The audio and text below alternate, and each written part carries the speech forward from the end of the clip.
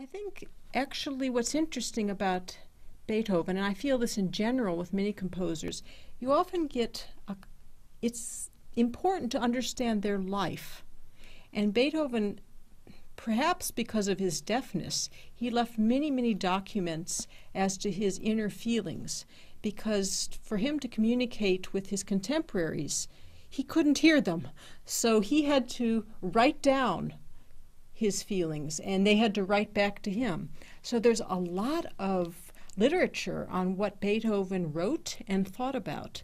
And I think if you read this, it gets you more inside his soul as a person, because you understand how he was thinking. He has many very wise views about life, and I think it's helped me a lot to understand him, to read his letters and his writings.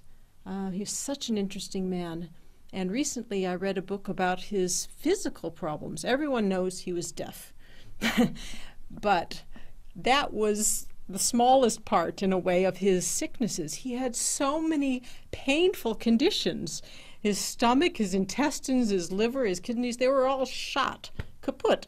At the end of his life, they did an autopsy, and I won't even tell you. It's just terrible. And you think, how does a man who has so much physical suffering be able to express such joy in music? It's really a gift of God. And to read about him and to understand his life helps you to understand his music, because he really transcends suffering, and he brings such inner meaning to life. It's very inspiring. For me, the Beethoven concerti are one of the best concertos for both the piano and the orchestra, especially the fourth. The second piano concerto is written, actually the second piano concerto he wrote first. It's called second because it was published after the first one. But he wrote it first, and the difference is very interesting. It's much more a soloist with orchestra.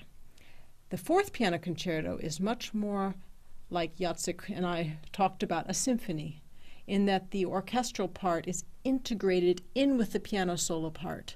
And it's impossible to really play the piano part well without understanding the orchestration at the same time. So it's a very, very great work, and it's one of my favorite works.